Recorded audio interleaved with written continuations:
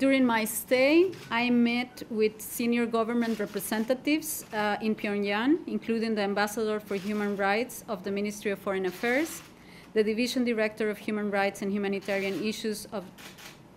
the Ministry of Foreign Affairs, the Minister of Public Policy,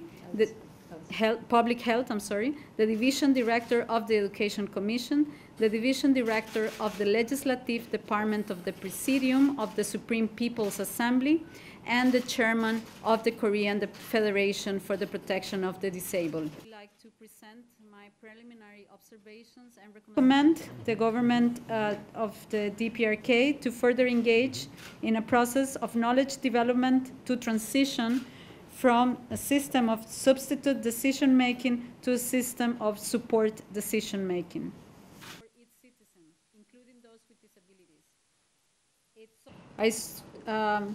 As an independent expert, I strongly encourage the United Nations system, and especially the UN country team and the diplomatic community and the DPRK, as well as other international actors, to make all of their